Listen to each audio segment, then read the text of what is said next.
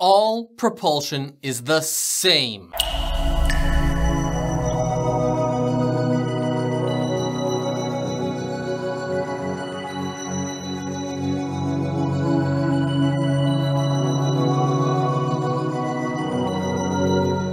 Hello everybody, I am Nick the Naval Architect. You know, readers frequently ask me to compare different methods of ship propulsion, to explain how a pump jet is different from a water jet. Now these are excellent questions, but they miss the larger insight. All propulsion is the same. The world of physics does not change from one type of propulsion to the next. All ship propulsion follows the same basic physics. And the different methods of propulsion, the different devices, these just emphasize one sector of physics over another. Insight into this continuum is going to be a major advantage. It allows us to better classify marine propulsion and to dissect past successes so we can search for new combinations. Let's look at this. Every marine propulsion device out there works by achieving two things. First, it creates a pressure difference, and then it applies that pressure to a surface to create forward thrust. Now, optionally, we might also add in a thrust augmentation device that helps generate that pressure difference, but that's all there is to everything in the world of propulsion.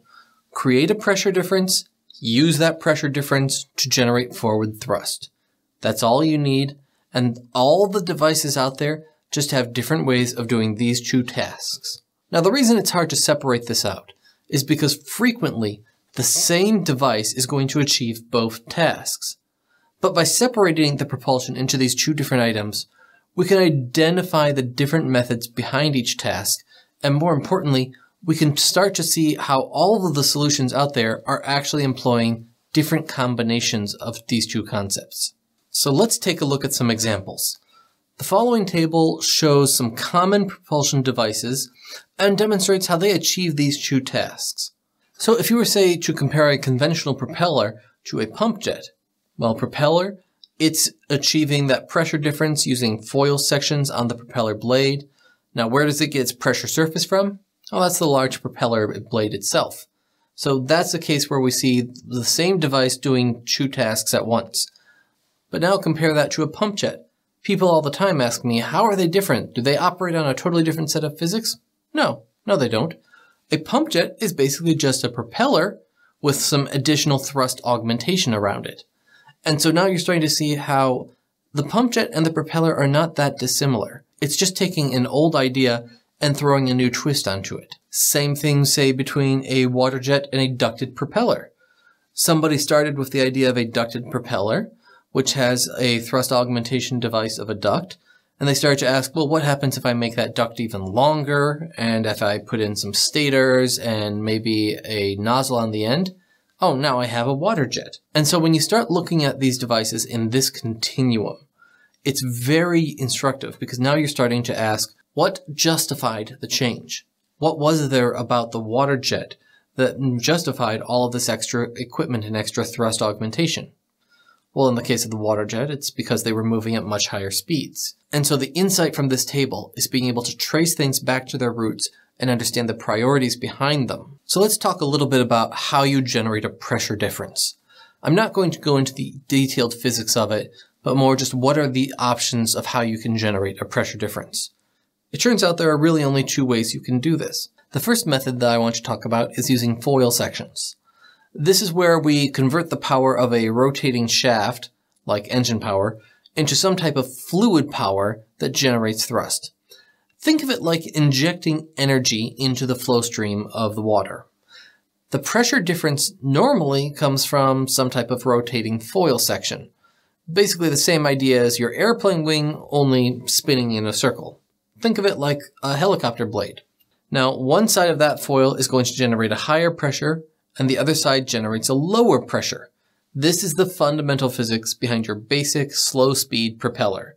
You've got a high side and a low side. Because they're not the same pressure, we get forward thrust. But now we start asking about what changes to warrant the other devices. You see, as the ship's velocity increases, we need to increase the propeller RPM to keep up. That higher RPM causes a problem. We now have the foils rotating faster and faster, and that's generating a centrifugal force that dominates the flow. That centrifugal force pushes the water radially out from the center of the propeller. Oh, that's a problem. That's not good. Propeller foils don't work when the water is running radially along the blade. The water throws out sideways and generates no pressure difference.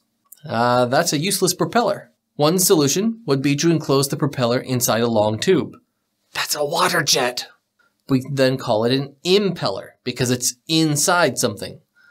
The walls of the tube trap the water flow, and now we can use that centrifugal force to our advantage. It becomes a secondary method of generating a pressure difference, but it still originates and starts with those foil sections. Now there is one other option for generating a pressure difference, and that's to change the density of the fluid, which is tending more towards thermodynamics than fluid dynamics. Combustion on rockets or jet engines, that's a great example of how we would change density. That heat creates this rapidly expanding gas. Rapid expansion is good. It generates massive pressure differences. Unfortunately, combustion doesn't really work well underwater.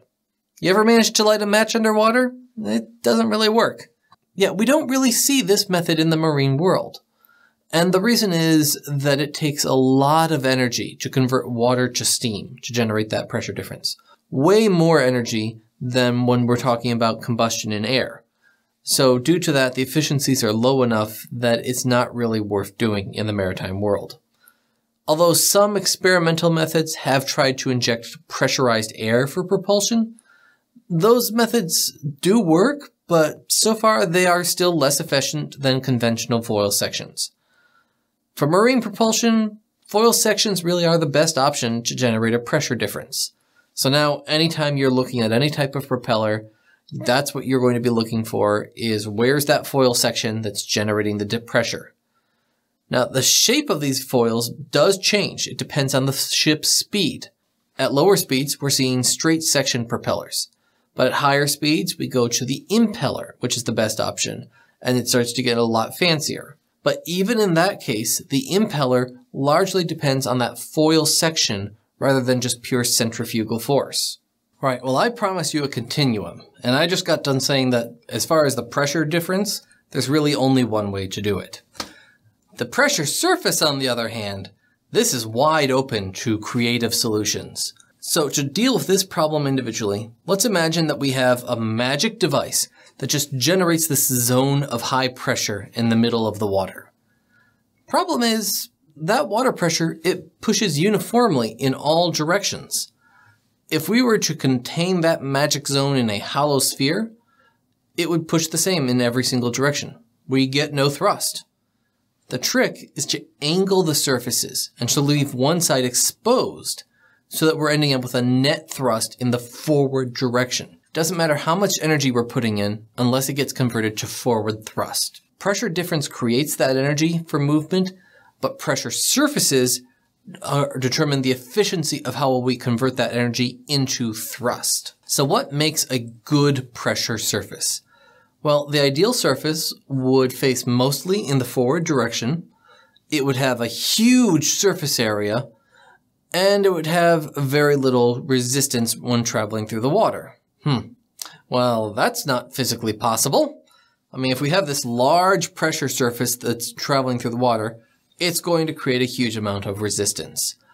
And that's why all practical pressure surfaces are a compromise. So let's take a look at some past compromises and the successes behind them. And here we come back to our good old friend, the propeller. The most common pressure surface is the foil of the propeller blades. This is one of the major reasons why propeller blades are so large, is we want a large surface area for pressure to push against. The other reason I wanted to show the propeller blades is because they employ another neat trick. The pressure surface could actually be multiple surfaces. The front face of that propeller blade gets pulled by a negative pressure, that's suction, but the back of the blade gets pushed by the higher pressure. Now, both of these combined should push in the same forward direction. And so here's the neat trick, is you can have an object in the water and remember that it has a front and a back surface, and you can use both of those in your innovation. And even in water jets, we see this trick employed. Yes, the foil surfaces on the impeller are still the main surface that generates thrust, but the water jet employs a few additional features just behind that impeller blade. We find the stators and the diffuser. A diffuser is a lot like an expanding cone that's used to slow down the water flow. And the angle of that cone converts that pressure into more forward thrust. This was a great innovation. It was possible to create a larger surface area if we trapped that area inside an internal pipe, because we've now hidden it from the external flow. It's just seeing our thrust generation. Now, of course, we don't get this trick completely free, but it still offers more benefit than hindrance. So it's a win in the end. And the final feature to talk about is thrust augmentation. If you go back to that table at the beginning, you'll notice that the thrust augmentation was a lot of the differentiating features between all of our different types of propulsors. These devices, they help to create the pressure difference by altering the flow conditions. But they don't create any power themselves. They just improve the efficiency of the other devices. Normally, this effect is mild, only 5 to 15% difference.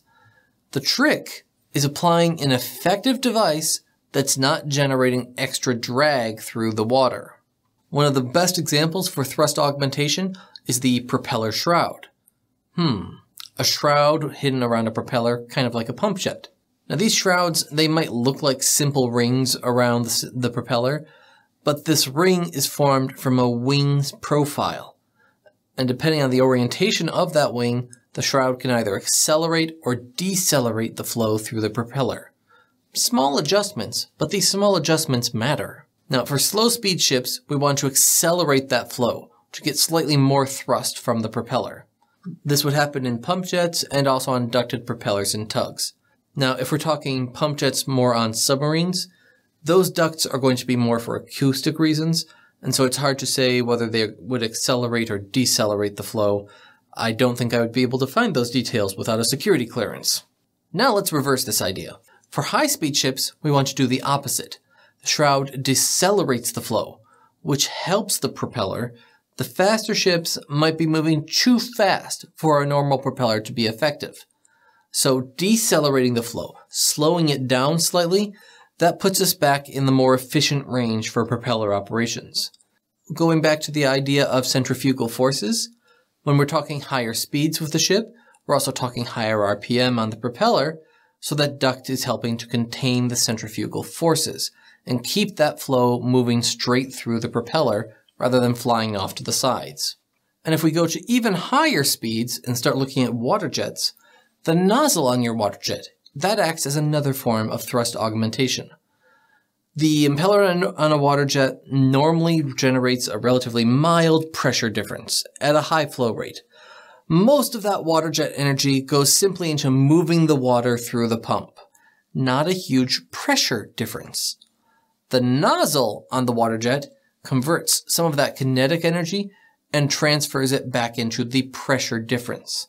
So you notice there how the impeller is still the item injecting the force, but the nozzle is helping to change how that force shows up in the components that we actually want.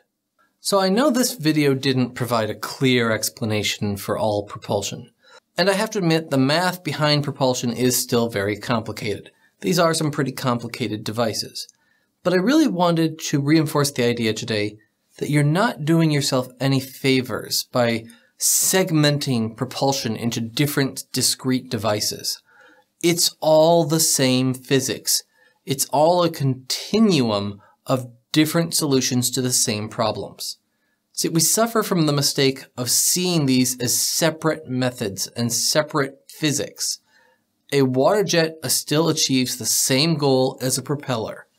And by seeing them as a continuum, where we ask the question of how are they achieving their essential tasks, we're starting to find new opportunities. We're seeing commonalities between these methods of propulsion. Because this really isn't new. All propulsion is the same physics with just a different emphasis. And when you start looking at it like that, you get a roadmap to ask, what's the next combination that we're going to come up with?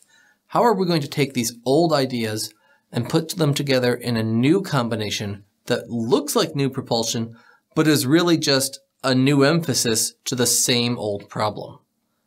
Thanks very much. I am Nick, the Naval Architect. Thanks for watching. I hope you liked it. What is ship design to you? Because my job as a professional engineer is to take your understanding of ship design, that general goal, and turn it into technical specifications to make it a reality. So check out the website and let's see how I can take your dreams and make them possible. Thanks very much.